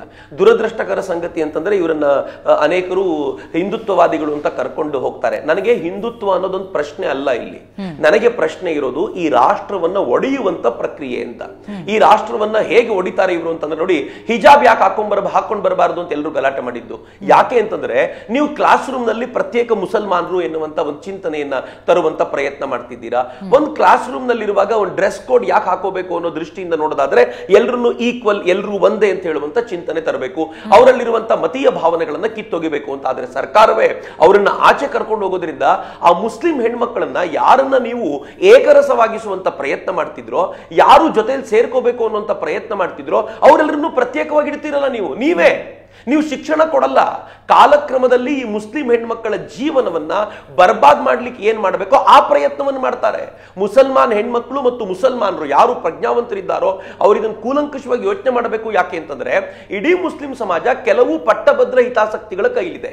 ಕೆಲವು ಮೌಲ್ವಿಗಳು, ಕೆಲವು ಮೌಲಾನಗಳು ತಮ್ಮ ಕೈಯಲ್ಲಿ ಹಿಡ್ಕೊಂಡಿದ್ದಾರೆ. ಇದನ್ನ ಎಲ್ಲರೂ ಒಪ್ಕೊಳ್ತಾರೆ. ಪ್ರಜ್ಞಾವಂತ ಪ್ರತಿಯೊಬ್ಬ ಮುಸಲ್ಮಾನ, ನಾನು ಯಾರ ಜೊತೆ ಮಾತನಾಡ್ತೀನೋ ಅವ್ರು ಹೇಳ್ತಾರೆ ಇದು ಮೌಲ್ವಿಗಳ ಹಿಡಿತದಲ್ಲಿದೆ, ಅವ್ರ ಹಿಡಿತದಿಂದ ಕಿತ್ಕೊಂಡು ಬರಬೇಕು ಇದನ್ನ ಪ್ರತಿಯೊಬ್ಬರು ಹೇಳ್ತಾರೆ. ಈಗ ಒಂದು ಪ್ರತ್ಯೇಕ ಸ್ಕೂಲು, ಪ್ರತ್ಯೇಕ ಕಾಲೇಜು ಅಂತ ಇವ್ರಿಗೆ ಆಗ್ಬಿಟ್ರೆ ಈ ಹೆಣ್ಮಕ್ಳು ಪರ್ಮನೆಂಟ್ಲಿ ಅವ್ರ ಅಂಡರ್ ಹೋಗ್ತಾರೆ. ನೀವು ಕೆಲವೊಂದು ಮೌಲಾನಗಳ ಭಾಷಣಗಳನ್ನು ಕೇಳಿದ್ರೆ ಗಾಬರಿ ಆಗ್ಬಿಡ್ತೀರಿ. ಹೆಣ್ಮಕ್ಳು ಅಂದ್ರೆ ಹೇಗಿರಬೇಕು ಎನ್ನುವಂತ ಅವರ ಮಾತುಗಳನ್ನು ಕೇಳಿದಾಗ ಎಂತವನಿಗೂ ಬೇಸರ ಆಗುವಂತ ಸಂಗತಿ. ಹೆಣ್ಮಕ್ಳನ್ನ ಹೆಚ್ಚು ಹೆಚ್ಚು ಚೌಕಟ್ಟಿನಲ್ಲಿ ಕೂರಿಸುವಂತ ಪ್ರಕ್ರಿಯೆ ಆರಂಭ ಆಗುತ್ತೆ. ನೀವು ಅವ್ರಿಗೆ ಎಜುಕೇಶನ್ ಕೊಡ್ತೀರಾ ಅನ್ನೋ ನೆಪದಲ್ಲಿ ಈ ಮೌಲ್ವಿ ಮೌಲಾನಗಳ ಕೈಯಲ್ಲಿ ಆ ಹೆಣ್ಣು ಮಕ್ಕಳನ್ನ ಪರ್ಮನೆಂಟ್ ಆಗಿ ಇರಿಸುವಂತ ಪ್ರಯತ್ನ ಇದೆಯಲ್ಲ, ಇದು ಬಹಳ ಡೇಂಜರಸ್ ಅನ್ನುವಂತ ಸಂಗತಿ. ಇದು ಈ ಮೂರ್ಖರಿಗೆ ಅರ್ಥ ಆಗ್ತಿಲ್ಲ ಅಷ್ಟೇ. ಅಧಿಕಾರಕ್ಕೆ ಬಂದು ಕೂತ್ಕೊಂಡಿರ್ತಾರೆ, ಆದ್ರೆ ದೂರದೃಷ್ಟಿಯ ಕೊರತೆ ಇದೆ ಇವ್ರಿಗೆ. ಏನಂದ್ರೆ ಮುಂದಿನ ಎಲೆಕ್ಷನ್ ಅಲ್ಲಿ ಮತ್ತೆ ವಾಪಸ್ ತಾನು ಕುರ್ಚಿ ಮೇಲೆ ಬಂದು ಕೂತ್ಕೊಂಡ್ರೆ ಆಯ್ತು. ಆದ್ರೆ ರಾಜ್ಯ ಹಾಳಾಗೋಗ್ಲಿ, ದೇಶ ಹಾಳಾಗೋಗ್ಲಿ, ಈ ದೇಶದಲ್ಲಿರುವಂತ ಬಾಂಧವ್ಯ ಸಾಮರಸ್ಯ ಪೂರ್ತಿ ನಾಶವಾಗಿ ಹೋಗ್ಲಿ ಅನ್ನುವಂತ ಭಾವನೆಯಿಂದ ಕೂತಿರುವಂತವ್ರು. ಇವ್ರಿಗೆ ಏನಂತಂದ್ರೆ ಮುಸ್ಲಿಮರಿಗೆ ಒಂದು ಕಾಲೇಜ್ ಮಾಡಿಕೊಟ್ಬಿಟ್ರೆ ಅವ್ರು ಉದ್ಧಾರ ಆಗ್ಬಿಡ್ತಾರೆ ಅಂತ ಡೆಫಿನೆಟ್ಲಿ ಇಲ್ಲ. ಇದು ಅಂತರವನ್ನ ಜಾಸ್ತಿ ಮಾಡ್ತಾ ಹೋಗ್ಬಿಡತ್ತೆ. ಅವ್ರು ಏನ್ ಜೊತೆಲಿ ಸೇರ್ಕೊಂಡು ಎಲ್ಲರೂ ಏಕರಸವಾಗಿ ದೇಶವನ್ನು ಕಟ್ಲಿಕ್ಕೆ ಹೋಗ್ತಿದ್ರು, ಎಲ್ಲರನ್ನು ಪ್ರತ್ಯೇಕ ಮಾಡುವಂತ ಒಂದು ಪ್ರಕ್ರಿಯೆ ಇದರಿಂದ ಆರಂಭ ಆಗುತ್ತೆ. It is dangerous. ಮತ್ತು ಈ ಪ್ರಕ್ರಿಯೆ ಆರಂಭವಾಗಿಲ್ಲ ಅಂತ ತಿಳ್ಕೊಳ್ಬೇಡಿ. ಈಗ 10 ಕಾಲೇಜ್ ಅವ್ರೇನ್ ಮಾಡ್ತೀವಿ ಅಂತ ಹೇಳಿ ವಾಪಸ್ ತಗೊಳ್ತಾರಲ್ಲ, ಮುಂದಿನ ಸರ್ಕಾರ ಯಾವುದೇ ಬರಲಿ ಅವರ ಮೊದಲ ಪ್ರಯಾರಿಟಿ ಅದು 10 ಕಾಲೇಜನ್ನು ಪುನರಾರಂಭಿಸೋದೇ ಆಗಿರುತ್ತೆ ಅಂತ. ಹಿಂಗಾಗಿ ನನಗನ್ಸುತ್ತೆ ಇವ್ರು ಏನು ಡ್ಯಾಮೇಜ್ ಮಾಡಬೇಕೋ ಆ ಡ್ಯಾಮೇಜ್ ಅನ್ನು ಮಾಡಿಬಿಟ್ರು. ಸಿಎಂ ಬೊಮ್ಮಾಯಿ ಮತ್ತು ಶಶಿಕಲಾ ಜೊಲ್ಲೆ ಅವರು ಮಾಡಬೇಕಾಗಿರೋ ಡ್ಯಾಮೇಜ್ ಅನ್ನು ಮಾಡಿಬಿಟ್ರು ಅಂತ ನನಗನ್ಸುತ್ತೆ. ಅಲ್ಲ, ಈಗ ದಕ್ಷಿಣ ಕನ್ನಡದಲ್ಲಿ ನಾವು ಗಮನಿಸಿದ್ವಿ 13 ಅರ್ಜಿಗಳು ಬಂದಿದ್ದಾವೆ ಈಗಾಗಲೇ. ಆಲ್ರೆಡಿ ಸುಮಾರು ಒಂದು 2 ಕಾಲೇಜಿಗೆ ಮಂಜೂರಾತಿ ಕೂಡ ಸಿಕ್ಕಿದೆ. ಬರೋ ವರ್ಷಗಳಿಂದಲೇ ಎಲ್ಲವೂ ಕೂಡ ಆರಂಭ ಆಗುತ್ತೆ ಅಂತ ಅನ್ನೋದಂದ್ರೆ ಈಗ ಬೆಳಕಿಗೆ ಬರ್ತಾ ಇದೆ, ಹೊರಗೆ ಬರ್ತಾ ಇದೆ, ವಿವಾದ ಆಗ್ತಾ ಇದೆ, ಚರ್ಚೆಗೆ ಕಾರಣ ಆಗ್ತಾ ಇದ್ರೆ ಒಳಗೊಳಗೆ ಎಲ್ಲವೂ ಆಗ್ತಾ ಇದೆ ಅಂತಲ್ಲ, ಓಲೈಕೆ ರಾಜಕಾರಣ ನಡೀತಾ ಇದೆ ಅಂತ ಆ ಗುಮಾನಿ, ಆ ಅನುಮಾನ ಕಾಡ್ತಾ ಇದೆಯಾ? ಪ್ರತಿಮಾ 10 ಕಾಲೇಜುಗಳಿಗೆ ಬೇಡಿಕೆ ಏನ್ ಬಂದಿದೆ, ಐ ಅಗ್ರಿ. ಅದು ಮುಸ್ಲಿಂ ಮ್ಯಾನೇಜ್ಮೆಂಟ್ ಅವ್ರು ಮಾಡ್ತಾರೆ. ಈಗ ಫಾರ್ ಎಕ್ಸಾಂಪಲ್ ಅಂಜುಮನ್ ಕಾಲೇಜುಗಳು ಬೇಕಾದಷ್ಟು ಕಡೆ ಇವೆ. ಅದು ರಾಮನಗರದಿಂದ ಹಿಡಿದು ಭಟ್ಕಳದವರೆಗೆ ಎಲ್ಲ ಕಡೆ ಅಂಜುಮನ್ ಹೆಸರಲ್ಲಿ ಕಾಲೇಜುಗಳು ನಡೀತವೆ, ಅಗ್ರಿ. ಅದು ಪ್ರೈವೇಟ್ ಆಗಿ ನಡೆಸ್ತಾರೆ. ಆ ಪ್ರೈವೇಟ್ ಆಗಿ ನಡೆಸಬೇಕಾದಾಗ ದೇ ಹ್ಯಾವ್ ಅ ಚಾಲೆಂಜ್ ಏನು ಅಂತಂದ್ರೆ ಸರ್ಕಾರದ ರೂಲ್ಗಳಿಗೆ ಕಂಪ್ಲೈ ಆಗಬೇಕು, ಅಲ್ಲಿರುವಂತ ಮೀಸಲಾತಿ ನಿಯಮಗಳನ್ನು ಅನುಸರಿಸಬೇಕು. ಅದಾದ ನಂತರ ಏನಾಗುತ್ತೆ ಅಂತಂದ್ರೆ ಹುಡುಗರು ಬರಬೇಕು ಅಂತಂದ್ರೆ ನಾವು ಈ ತರದ ರಿಲ್ಯಾಕ್ಸೇಷನ್ ಇಡಬೇಕು. ಕೆಲವೊಂದ್ಸಲ ಬುರ್ಕಾ ಹಾಕೊಂಡು ಬರಬೇಕು ಅಂತ ಕಂಪಲ್ಷನ್ ಮಾಡಿದ್ರೆ ಮುಸ್ಲಿಂ ಹೆಣ್ಮಕ್ಳು ಹೋಗಲ್ಲ ಅಂತ ಹೇಳ್ಬೋದು. ಎಜುಕೇಶನ್ ಸಹಜವಾಗಿ ಡೌನ್ ಆಗ್ತಾ ಹೋಗುತ್ತೆ. ಆಗ ಅವರು ಅದನ್ನು ಕಂಪ್ಲೈ ಮಾಡ್ಲಿಕ್ಕೆ ಸಹಜವಾಗಿ ಎಲ್ಲವನ್ನೂ ಜೊತೆ ಸೇರಿಸ್ಕೊಂಡು ಹೋಗೋ ಪ್ರಯತ್ನ ಆಗುತ್ತೆ. ಬಟ್ ಇಲ್ಲಿ ಸರ್ಕಾರವೇ ಎಲ್ಲ ನೋಡ್ಕೊಳ್ಳುತ್ತೆ. ಟೋಟಲ್ ಸರ್ಕಾರವೇ ಅವ್ರಿಗೆ ಬೇಕಾಗಿರುವಂತ ವ್ಯವಸ್ಥೆ ಮಾಡಿಕೊಡುತ್ತೆ. ಮತ್ತು ವಕ್ಫ್ನ ಅಂಡರ್ ಕೊಡೋದ್ರಿಂದ, ವಕ್ಫ್ ಒಂದು ರಿಲಿಜಿಯಸ್ ಇನ್ಸ್ಟಿಟ್ಯೂಷನ್ ಆಗಿರೋದ್ರಿಂದ ಮೈನಾರಿಟಿ ಇನ್ಸ್ಟಿಟ್ಯೂಷನ್ಗೆ ಸಿಗಬೇಕಾಗಿರುವಂತ ಎಲ್ಲ ಸೌಲಭ್ಯಗಳು ಜೊತೆಗೆ ಸರ್ಕಾರದಿಂದ ವಿಶೇಷ ಅನುದಾನವೂ ಸಿಗೋದ್ರಿಂದ ನಮ್ಮ ಟ್ಯಾಕ್ಸ್ ದುಡ್ಡಿನಲ್ಲಿ ನಾವು ಇವರು ಅತ್ಯಂತ ಕೆಟ್ಟ ಎಜುಕೇಶನ್ ಕೊಟ್ಟು ನಡೆಸಲಿಕ್ಕೆ ಬೇಕಾಗಿರುವಂತ ವ್ಯವಸ್ಥೆಯನ್ನ ನಾವೇ ಮಾಡ್ಕೊಡ್ತೀವಲ್ವಾ, ಇದು ಡೇಂಜರಸ್ ಅಂತ. ಅದಕ್ಕೆ ನಾನು ಹೇಳ್ತಿರೋದು ಸರ್ಕಾರ ವಕ್ಫ್ನ ಮೂಲಕ ಇದನ್ನೇನು ನಡೆಸಲಿಕ್ಕೆ ಹೊರಟಿದೆ ಇದನ್ನು ಅಬ್ಸಲ್ಯೂಟ್ಲಿ ವಿರೋಧಿಸಬೇಕಾಗಿದೆ ಅಂತ. ಯಾರಾದ್ರೂ ಪ್ರೈವೇಟ್ ನವರು ಬಂದು ಮಾಡ್ತಾರೆ ಅಂತಂದ್ರೆ ಯಾರು ವಿರೋಧಿಸ್ಲಿಕ್ಕೆ ಆಗಲ್ಲ. ಅದು ನಿಮ್ಮ ಸ್ವಂತ ದುಡ್ಡು, ನೀವು ಇನ್ವೆಸ್ಟ್ ಮಾಡ್ತೀರಾ, ಆ ದುಡ್ಡಿನಲ್ಲಿ ನೀವು ಕಟ್ಟೋದ್ರಿಂದ ನೀವು ಸಹಜವಾಗಿ ಗವರ್ಮೆಂಟ್ ಅಡಿಯಲ್ಲಿ ಬರ್ತೀರಾ. ಈಗ ಹಂಗಿಲ್ಲ. ಈಗ ವಕ್ಫ್ನ ಅಡಿಯಲ್ಲಿ ಬರೋದ್ರಿಂದ ಇದಕ್ಕೆ ಯಾವ ಕಾನೂನುಗಳು ಅಪ್ಲೈ ಆಗದೆ ಇರುವಂತ ರೀತಿಗಳನ್ನು ಅವರು ಸೃಷ್ಟಿಸಿಕೊಂಡು ಬಿಟ್ರೆ ಆಮೇಲೆ ಒಂದು ಪ್ರತ್ಯೇಕ ಯೂನಿವರ್ಸಿಟಿಯೇ ಮಾಡ್ಕೊಂಡು ಬಿಡ್ತಾರೆ. ಅವರು ಮುಂದೆ ಕಾಲಿಡ್ಲಿಕ್ಕೂ ಸಾಧ್ಯವಾಗದೇ ಇರುವಂತ ಪರಿಸ್ಥಿತಿ ನಿರ್ಮಾಣ ಮಾಡ್ತಾರೆ. ಅಲ್ಲ, ಎಲ್ಲೋ ಒಂದು ಕಡೆ ನಾವು ಗಮನಿಸ್ತಾ ಇದ್ರೆ ಹಿಜಾಬ್ ವಿಚಾರಕ್ಕೆ ಸಂಬಂಧಪಟ್ಟಂತೆ ಸರ್ಕಾರ ಯಾವ ರೀತಿ ಕಾನೂನು ಹೋರಾಟಕ್ಕೆ ಮುಂದಾಯಿತು, ಜೊತೆಗೆ ಈಗ ಅದು ಸುಪ್ರೀಂ ಅಂಗಳದಲ್ಲಿರುವಂಥದ್ದು, ಎಲ್ಲ ಸಂದರ್ಭದಲ್ಲಿ ಈ ರೀತಿಯಲ್ಲಿ ಮುಸ್ಲಿಂ ಯುವತಿಯರಿಗೆ ಪ್ರತ್ಯೇಕವಾದಂತಹ ಕಾಲೇಜ್ ಅಂತಂದಾಗ ಸರ್ಕಾರವನ್ನೇ ಇಕ್ಕಟ್ಟಿಗೆ ಸಿಲುಕಿಸೋದಕ್ಕೆ ಏನೇನಾಗಬೇಕು ಅದೆಲ್ಲವೂ ಕೂಡ ಸಾಧ್ಯ ಆಗ್ಬಿಡುತ್ತೆ ಅಂತ ಅನ್ಸುತ್ತಾ? ಇದಕ್ಕೊಮ್ಮೆ ಓಕೆ ಅಂತ ಅಂದ್ಬಿಟ್ರೆ ಸರ್ಕಾರವನ್ನು ಇಕ್ಕಟ್ಟಿಗೆ ಸಿರಿಸ್ಲಿಕ್ಕಲ್ಲ. ಸರ್ಕಾರ ಈ ಹಿಂದಿಯಲ್ಲಿ ಒಂದು ಹೇಳಿಕೆ ಇದೆ, ಆ ಬೈಲ್ ಮುಜೆ ಮಾರ್ ಅಂತ, ಬಂದು ನನ್ನ ಗುದ್ದು ಅಂತ ಎತ್ತನ್ನೇ ಕೇಳ್ಕೊಳ್ಳೋದು. ಸರ್ಕಾರ ಹಂಗೆ ಮಾಡ್ತಿರೋದು. ಇದು ಆಕ್ಚುಲಿ ಅಗತ್ಯ ಇರಲಿಲ್ಲ ಸರ್ಕಾರಕ್ಕೆ. ವಕ್ಫ್ನ ಅಧ್ಯಕ್ಷರು ಹಿಂಗೆ ಹೇಳಿದ್ದಾರೆ ಅಂದ್ರೆ ತೆಗೆದುಹಾಕಿ ಅವರನ್ನ. ನೀವು ನಮ್ಮ ವಿಚಾರ ಇಲ್ಲದೆ ನಮ್ಮ ಜೊತೆ ಚರ್ಚೆ ಮಾಡದೆ ನೀವು ಮಾರ್ಕೆಟ್ಗೆ ಅಥವಾ ಒಂದು ನ್ಯೂಸ್ ಚಾನೆಲ್ಗೆ ಏನೋ ಮಾತಾಡ್ತೀರಾ ಅಂತಂದ್ರೆ ನೀವು ಇರೋದು ಬೇಕಾಗಿಲ್ಲ ವಕ್ಫ್ನ ಅಧ್ಯಕ್ಷರಾಗಿ, ಹೋಗಿ ಆಚೆಗೆ ಅಂತ ಹೇಳಿ. ನೀವ್ ಯಾಕೆ ಇಟ್ಕೊಂಡಿದ್ದೀರಾ ಅವರನ್ನ? ಅಂದ್ರೆ ನಿಮ್ದೇ ಎಲ್ಲೋ ಪ್ರಾಬ್ಲಮ್ ಇದೆ ಅಂತ ಆಯ್ತಲ್ಲ, ನೀವೇ ಏನೋ ಭರವಸೆ ಕೊಟ್ಟಿದ್ದೀರಿ ಅಂತ ಆಯ್ತಲ್ಲ ಅವರಿಗೆ. ಅಂದ್ರೆ ಪ್ರಾಬ್ಲಮ್ ನಿಮ್ಮೊಳಗೆ ಕೂತ್ಕೊಂಡಿದೆ. ನೀವು ಅದನ್ನ ಅವ್ರ ಜೊತೆ ಮಾತನಾಡಿ ಆನಂತರ ತೇಪೆ ಹಚ್ಚುವಂತ ಪ್ರಯತ್ನ ಮಾಡೋದು. ಈಗಂತೂ ಅವ್ರ ಹೇಳಿಕೆ ನೋಡಿ ನಂಗೆ ನಗು ಅನ್ಸುತ್ತೆ. ಇಲ್ಲಿ ಹಿಂದೂಗಳು ಬರ್ಬೋದು, ವಕ್ಫ್ನ ಅಡಿಯಲ್ಲಿ ನಡೀತಾ ಇರುವಂತ ಒಂದು ಕಾಲೇಜಲ್ಲಿ ಹಿಂದೂಗಳು ಯಾವ ದೃಷ್ಟಿಯಿಂದ ಹೋಗ್ಬೇಕು, ಏನ್ ಅನ್ಕೊಂಡು ಹೋಗ್ಬೇಕು ಅನ್ನೋ ಪ್ರಶ್ನೆಗೆ ಸರ್ಕಾರದ ಬಳಿ ಉತ್ತರ ಇದೆ ಅಂತ ಕೇಳಿದ್ರೆ ಐ ಡೋಂಟ್ ಥಿಂಕ್ ಅವ್ರ ಬಳಿಯೂ ಉತ್ತರ ಇರಬಹುದು ಅಂತ. ಇದು ಬಹಳ ದುರದೃಷ್ಟಕರ. ನನಗೆ ಕೇಳೋದಾದ್ರೆ ನಾನು ಕೇಂದ್ರ ಸರ್ಕಾರವನ್ನು ಆಗ್ರಹಿಸೋದು, ಈ ರಾಜ್ಯ ಸರ್ಕಾರಗಳು ಬಿಡಿ, ಇವರುಗಳಿಗೆಲ್ಲ ತಲೆ ಇಲ್ಲದ ಜನ ಬಂದು ಕೂತಿರುವಂತದ್ದು. ಆದ್ರೆ ಕೇಂದ್ರ ಸರ್ಕಾರಕ್ಕೆ ನಂದು ಆಗ್ರಹ ಇರೋದೇನು ಅಂತಂದ್ರೆ ವಕ್ಫ್ ಆಕ್ಟ್ ಅನ್ನೇ ತೆಗೆದು ಬಿಸಾಕಿ ಅಂತ. ಈ ವಕ್ಫ್ ಅನ್ನೋ ಹೆಸರಲ್ಲಿ 20% ಇರುವಂತ ಈ ಮುಸಲ್ಮಾನರು, ನನಗೆ ಗೊತ್ತಿದೆ ಇದು ಮುಸಲ್ಮಾನರಿಗೂ ಬೇಸರದ ಸಂಗತಿ. ನಾನು ಅನೇಕ ಮುಸಲ್ಮಾನರ ಜೊತೆ ಚರ್ಚೆ ಮಾಡಿದ್ದೀನಿ. ಅನ್ವರ್ ಮಾಣಿಪಾಡಿ ಅವರು ವಕ್ಫ್ ನಲ್ಲಿ ಆಗ್ತಾ ಇರುವಂತ ಅವ್ಯವಹಾರನ್ನ ಬಯಲಿಗೆ ಎಳೆದಿದ್ರು. ಯಾವುದೇ ಕಾಂಗ್ರೆಸ್ ಸರ್ಕಾರ ತಾನು ಅಧಿಕಾರದಲ್ಲಿದ್ದು ವಾಪಸ್ ಹೋಗೋಕ್ಕಿಂತ ಮುಂಚೆ ವಕ್ಫ್ಗೆ ಸಿಕ್ಕಾಪಟ್ಟೆ ಆಸ್ತಿ ಮಾಡ್ಕೊಟ್ಟು ಹೋಗೋದು ಬಹಳ ದೊಡ್ಡ ಸಂಗತಿ ಅಲ್ಲ. ಸುಮ್ಮನೆ ಒಂದೇ ಒಂದು ನೀವು ಹುಡುಕಾಟ ನಡೆಸಿ ಕಳೆದ ಸಿದ್ದರಾಮಯ್ಯನ ಗವರ್ಮೆಂಟ್ ಅದು ವಾಪಸ್ ಹೋಗ್ಬೇಕಾದ್ರೆ, ಅದು ತಾನು ಅಧಿಕಾರವನ್ನು ಬಿಟ್ಕೊಟ್ಟು ಹೋಗ್ಬೇಕಾದ್ರೆ ಎಷ್ಟು ಎಕರೆ ಜಮೀನನ್ನ ವಕ್ಫ್ಗೆ ಮಾಡಿಕೊಟ್ಟು ಹೋಯ್ತು ಅಂತ. ಯಾರ ಜಮೀನು? ಅದರಲ್ಲಿ ಏನ್ ನಡೆಯುತ್ತೆ? ಅಲ್ಲಿನ ದುಡ್ಡು ಯಾರಿಗೆ ಹೋಗುತ್ತೆ? ಯಾರನ್ನ ಡೆವಲಪ್ ಮಾಡ್ಲಿಕ್ಕೆ ಬಳಸ್ತೀರಾ? ಇದು ಒಂದ್ ಪಾರ್ಟ್. ಸೆಕೆಂಡ್ ಪಾರ್ಟ್ ಒಂದಿದೆ, ಬಹಳ ಗಂಭೀರವಾದ ಒಂದು ಆರೋಪ ನಾನು ಮಾಡ್ತಿದ್ದೀನಿ, ಗಮನಿಸಿ ಇದನ್ನ. ಎಂತ ಪಾರ್ಟ್ ಅಂತಂದ್ರೆ, ಯಾರ್ಯಾರು ಟೆರರಿಸ್ಟ್ ಆಕ್ಟಿವಿಟಿಗಳಲ್ಲಿ ಸಿಕ್ಕಾಕೊಳ್ತಾರೋ ಅಥವಾ ಯಾರ್ಯಾರು ಈ ತರದ ಸಮಾಜಕ್ಕೆ ದ್ರೋಹ ಬಗೆಯುವಂತ ಕೆಲಸಗಳಲ್ಲಿ ಸಿಕ್ಕಾಕೊಳ್ತಾರೋ ಅವ್ರಿಗೆ ಲಾಯರ್ಗಳನ್ನಿಟ್ಟು ಆ ಲಾಯರ್ಗಳು ಫೈಟ್ ಮಾಡ್ತಾರಲ್ಲ, ಮೂಲವನ್ನು ಹುಡುಕಿ ವಕ್ಫಿಗೆ ಬಂದು ನಿಂತ್ಕೊಳ್ಳುತ್ತೆ. ಇತ್ತೀಚೆಗೆ ಟಿಪ್ಪುವಿನ ಪುಸ್ತಕ ಒಂದು ಬ್ಯಾನ್ ಮಾಡಿದ್ರು. ಆ ಬ್ಯಾನ್ ಮಾಡ್ಲಿಕ್ಕೆ ಫೈಟ್ ಮಾಡಿದ ಲಾಯರ್ ಹಿಂದೆ ವಕ್ಫ್ನ ಚೇರ್ಮನ್ ಆಗಿದ್ದಂತವ್ರು. ವಕ್ಫ್ನಲ್ಲಿ ಅವ್ರಿಗೊಂದು ಜವಾಬ್ದಾರಿ ಇತ್ತು. ಅಂದ್ರೆ ಎಲ್ಲೋ ಒಂದು ಕಡೆ ಇವರು ಸರ್ಕಾರದ ದುಡ್ಡನ್ನು ತೆಗೆದುಕೊಳ್ತಾರೆ, ಇಲ್ಲಿ ಆಸ್ತಿ ಪಾಸ್ತಿಯನ್ನು ಮಾಡ್ಕೊಳ್ತಾರೆ ಮತ್ತು ನಿಧಾನವಾಗಿ ಈ ದೇಶಕ್ಕೆ ವಿರೋಧಿಯಾಗಿರುವಂತ, ಈ ದೇಶದ ಚಿಂತನೆಗಳಿಗೆ ವಿರೋಧವಾಗಿರುವಂತ ಜನರ ಜೊತೆಗೆ ನಿಂತ್ಕೊಳ್ತಾರೆ. ಇದು ಇನ್ವೆಸ್ಟಿಗೇಟ್ ಮಾಡಬೇಕಾಗಿರುವಂತ ವಿಚಾರಗಳಲ್ವೇನು? ಸಿಎಂ ಸುಮ್ಮನೆ ಕೂತ್ಕೊಂಡು ತಂಪಾಡಿಗೆ ತಾವು ಮಾತನಾಡಿ ಹೋಗ್ಬಿಡ್ತಾರೆ. ಆದರೆ ಇವೆಲ್ಲವೂ ಕೂಡ ಇನ್ವೆಸ್ಟಿಗೇಟ್ ಆಗ್ಬೇಕಿತ್ತಲ್ಲ. ಯಾರಿದನ್ನು ಇನ್ವೆಸ್ಟಿಗೇಟ್ ಮಾಡೋರು? ಯಾರಿದರ ಚರ್ಚೆಯನ್ನು ಮಾಡೋರು? ಅಂದ್ರೆ ವಕ್ಫ್ ಅನ್ನುವಂತ ಒಂದು ಛತ್ರಛಾಯೆಯೊಳಗೆ ತಮಗೆ ಬೇಕಾದನ್ನು ಮಾಡಬಹುದು ಅನ್ನುವಂಥದ್ದು ನೀವು ಏನು ಬೆಳೆಸ್ಕೊಂಡಿದ್ದಾರೆ, ಅದಕ್ಕೊಂದು ಕಡಿವಾಣ ಹಾಕಲಿಲ್ಲ ಅಂತಂದ್ರೆ ಅದು ಬಹಳ ಡೇಂಜರ್ ಆಗಿ ಡೆವಲಪ್ ಆಗುತ್ತೆ. ಅಂಥದ್ರಲ್ಲಿ ಕಡಿವಾಣ ಹಾಕಬೇಕಾಗಿರುವಂತ ಸಂದರ್ಭದಲ್ಲಿ ನೀವಿನ್ನೂ 10 ಕಾಲೇಜುಗಳನ್ನು ಮಾಡಿ ಇನ್ನೊಂದಷ್ಟು ಪ್ರತ್ಯೇಕತಾವಾದದ ಬೀಜಗಳನ್ನು ಬಿತ್ತಿ ಅಂತ ಅವ್ರಿಗೆ ಹೇಳ್ತಿರೋದಿಲ್ಲ. ಇದು ಬಹಳ ದುರದೃಷ್ಟಕರ. ನಂಗೆ ಗೊತ್ತಿದೆ ಮುಸಲ್ಮಾನರು ಇದನ್ನ ಮಾತನಾಡಬೇಕು ಅನ್ಕೊಳ್ತಾರೆ, ಮಾತನಾಡ್ಲಿಕ್ಕೆ ಧೈರ್ಯ ಇಲ್ಲ. ಇವತ್ತು ನನ್ನ ಮಾತುಗಳನ್ನು ಕೇಳಿದಾಗ ಅವ್ರು ಹೇಳ್ತಿರ್ತಾರೆ ಕರೆಕ್ಟ್ ಆಗಿ ಹೇಳ್ತಿದ್ದಾರೆ ಅಂತ, ಆದ್ರೆ ಮಾತನಾಡುವ ಧೈರ್ಯ ಇಲ್ಲದಂತ ಸ್ಥಿತಿಯಲ್ಲಿ ಅವರನ್ನು ತುಳಿದು ನಿಂತ್ಕೊಂಡಿದ್ದಾರೆ. ವಕ್ಫ್ನ ಒಟ್ಟಾರೆ ಕಮಿಟಿಯಲ್ಲಿ ಯಾರು ಇರ್ತಾರೆ ಗಮನಿಸಿ ನೋಡಿ. ಒಂದು ಕಮ್ಯುನಿಟಿಗೆ ಸೇರಿದಂತ ಮೇಲ್ವರ್ಗದ ಮುಸಲ್ಮಾನರಿಗೆ ಸೇರಿದಂತವರು ಪಟ್ಟಭದ್ರ ಹಿತಾಸಕ್ತಿಗಳಲ್ಲಿ ಕೂತ್ಕೊಳ್ತಾರೆ, ತಮಗೆ ಬೇಕಾಗಿರೋದನ್ನು ಮಾಡ್ಕೊಳ್ತಾ ಹೋಗ್ತಾರೆ. ನೀವು ವಕ್ಫನ್ನ ಕಂಟ್ರೋಲ್ ಮಾಡಬೇಕು, ಅದನ್ನ ಸಾಮಾನ್ಯ ಮುಸಲ್ಮಾನರಿಗೆ, ಬಡ ಮುಸಲ್ಮಾನರಿಗೆ ಅನುಕೂಲವಾಗುವಂತೆ ಮಾಡಬೇಕು ಅನ್ನೋದನ್ನು ಬಿಟ್ಬಿಟ್ಟು ನೀವು ಅವರಿಗೆ ಪ್ರತ್ಯೇಕತಾವಾದದ ಬೀಜವನ್ನು ಬಿತ್ತು ಬಡ ಮುಸಲ್ಮಾನರನ್ನು ಕೂಡ ಅವ್ರ ಅಡಿಯಲ್ಲಿ ತೆಗೆದುಕೊಂಡು ಹೋಗಿ ಕೊಡೋದಿದೆಯಲ್ಲ, ಇಟ್ಸ್ ಅ ಡೇಂಜರಸ್ ಪ್ಲಾಟ್. ಇದು ಬರೀ ಶಿಕ್ಷಣದ ಸಂಗತಿ ಅಲ್ಲ, ಇದು ದೇಶ ವಿಭಜನೆಯ ಕುಕೃತ್ಯಕ್ಕೆ ನಾಂದಿ ಹಾಡಬಲ್ಲಂತ ಸಂಗತಿ ಅಂತ ನನಗನ್ಸುತ್ತೆ ಪ್ರತಿಮಾ. ಅಂದ್ರೆ ಚಕ್ರವರ್ತಿ ತಾವು ಹೇಳ್ತಾ ಇರೋದು ಇದು ಮುಸ್ಲಿಂ ಯುವತಿಯರ ಹಿತಾಸಕ್ತಿಗಾಗಿ ತೆಗೆದುಕೊಂಡಂತಹ ಒಂದು ಹೆಜ್ಜೆ ಅಲ್ಲ, ಅವರ ಸ್ವಯಂ ಹಿತವನ್ನ ಕಾಪಾಡಿಕೊಳ್ಳೋದಕ್ಕಾಗಿ ಅಂತಲ್ಲ. ನೀವು ಹೆಂಗೆ ಮುಸ್ಲಿಂ ಹೆಣ್ಮಕ್ಕಳ ಹಿತಾಸಕ್ತಿ ಅಂತೇಳಿ, ಈಗ ಉದಾಹರಣೆಗೆ ನೀವು ಯಾವುದೇ ಶಿಕ್ಷಣ ತಜ್ಞರನ್ನ ಮಾತನಾಡಿಸಿ, ಸುಮ್ಮನೆ ಈ ಡಿಬೇಟ್ ಅಲ್ಲಿ ಶಿಕ್ಷಣ ತಜ್ಞರನ್ನು ಕೂರಿಸಿ, ಎಜುಕೇಶನ್ ಕೋಎಡ್ ಆಗಿರಬೇಕು ಇಲ್ಲ ಗಂಡು ಮಕ್ಕಳು ಮತ್ತು ಹೆಣ್ಮಕ್ಳು ಪ್ರತ್ಯೇಕವಾಗಿರಬೇಕು ಅಂತ ಕೇಳಿದ್ರೆ ಪ್ರತಿಯೊಬ್ಬ ಶಿಕ್ಷಣ ತಜ್ಞನು ಹೇಳ್ತಾನೆ ಜೊತೆಯಲ್ಲಿ ಓದಬೇಕು ಅಂತ.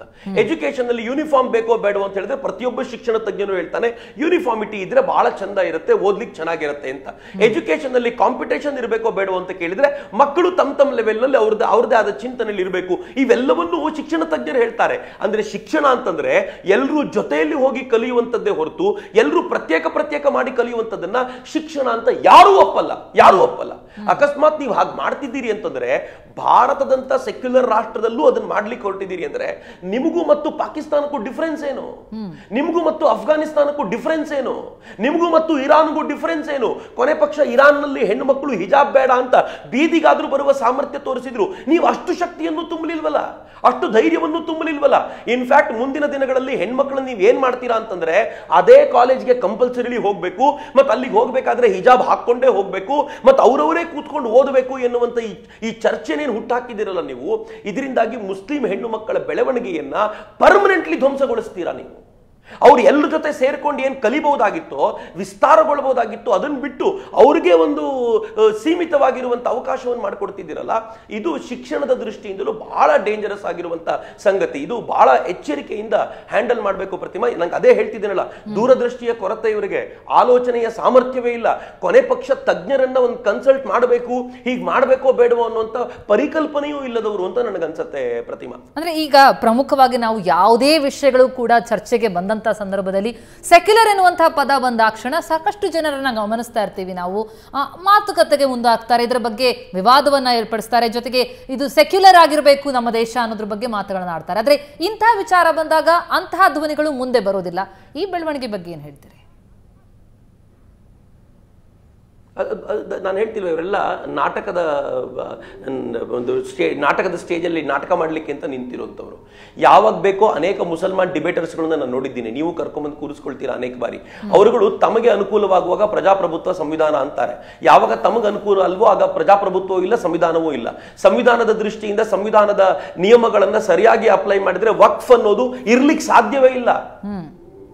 ಮೈನಾರಿಟಿ ಅಂತ ಕರಿಬೇಕಾದ್ರೆ ವಕ್ಫ್ ಮೈನಾರಿಟಿ ಮುಸ್ಲಿಮರಿಗೆ ಮಾತ್ರ ಯಾಕೆ ಜೈನರಿಗೊಂದು ಅದೇ ರೀತಿ ಹಿತಾಸಕ್ತಿಯದೊಂದು ಟೀಮ್ ಮಾಡ್ಕೊಡ್ಬಾರ್ದು? ಯಾಕೆ ಬೌದ್ಧರಿಗೆ ಮಾಡ್ಕೊಡ್ಬಾರ್ದು? ಯಾಕೆ ಸಿಖ್ಖರಿಗೆ ಮಾಡ್ಕೊಡ್ಬಾರ್ದು ಅಂತಂದ್ರೆ ನೀವು ಸಂವಿಧಾನಾತ್ಮಕವಾಗಿ ಒಂದು ಕ್ವೆಶ್ಚನ್ ಮಾರ್ಕ್, ದೊಡ್ಡ ಕ್ವೆಶ್ಚನ್ ಮಾರ್ಕ್ ಇದೆ. 20% ಇದ್ದಂತ ಒಂದು ಜನರನ್ನ ನೀವು ಮೈನಾರಿಟಿ ಅಂತ ಕರೆದು ಭೂಮಂಡಲದ ಮೇಲಿರುವಂತ ಎಲ್ಲ ಸೌಕರ್ಯಗಳನ್ನ ಅವ್ರು ಒದಗಿಸ್ಕೊಡ್ತಾ ಹೋದ್ರೆ ಉಳಿದವ್ರು ಏನ್ ಮಾಡಬೇಕು? ನಾನು ಹೇಳ್ತಿದ್ದೀನಲ್ಲ, 6 ಲಕ್ಷ ಎಕರೆಗಳಷ್ಟು ಜಮೀನು, ಈ ದೇಶದ 3ನೇ ಅತ್ಯಂತ ದೊಡ್ಡ ಜಮೀನನ್ನ ಹೊಂದಿರುವಂತ ಪ್ರಾಪರ್ಟಿ ಹೊಂದಿರುವಂತವ್ರು ಯಾರು ಅಂದ್ರೆ ವಕ್ಫ್ನವರು. ಲಕ್ಷಾಂತರ ಕೋಟಿ ರೂಪಾಯಿ ಆದಾಯ ಅವರದ್ದು.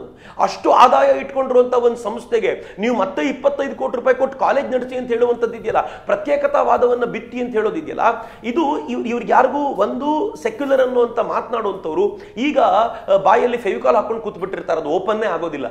ನಾವು ಈಗ ಯಾಕೆ ಪ್ರತ್ಯೇಕತೆ ಬೇಕು ಬೇಡ ಅಂತ ಹೇಳೋದಿಲ್ಲ ಅಂತ ಅವ್ರಿಗೆ ಅರ್ಥವೇ ಆಗೋದಿಲ್ಲ. ಆದ್ರೆ ನನಗೆ ಬಹಳ ಬೇಜಾರಿರೋದು, ಹಿಜಾಬ್ನ ಗಲಾಟೆ ಶುರು ಮಾಡಿದ್ ಯಾರು? ಕ್ಯಾಂಪಸ್ ಫ್ರಂಟ್ ಆಫ್ ಇಂಡಿಯಾ 4 ಜನರನ್ನ ಕರ್ಕೊಂಡು ಬಂದು ಅವ್ರ ಮೂಲಕ ಹಿಜಾಬ್ ಗಲಾಟೆ ಶುರು ಮಾಡಿಸ್ತು. ಆ ಹಿಜಾಬ್ ಗಲಾಟೆಯನ್ನ ದೊಡ್ಡ ಮಟ್ಟಕ್ಕೆ ತೆಗೆದುಕೊಂಡು ಹೋಗಿದ್ದು ಉಡುಪಿಯ ಶಾಸಕರು.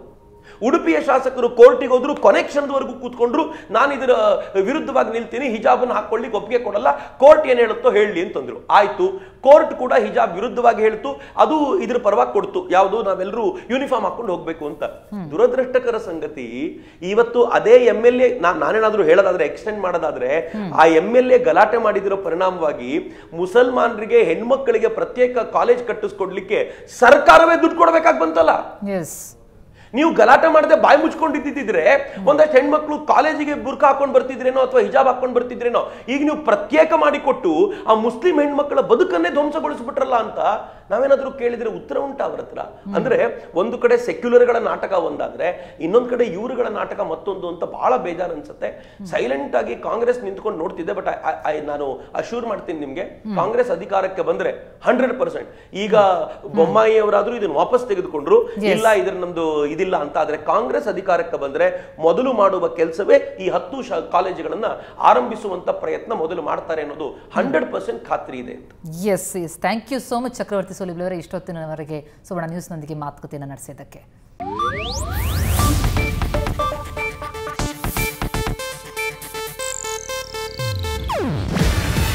ಇದು ಏಷ್ಯಾನೆಟ್ ನ್ಯೂಸ್ ನೆಟ್ವರ್ಕ್ ಪ್ರಸ್ತುತಿ. ನೀವು ನೋಡ್ತಿದ್ದೀರಾ ಏಷ್ಯಾನೆಟ್ ಸುವರ್ಣ ನ್ಯೂಸ್.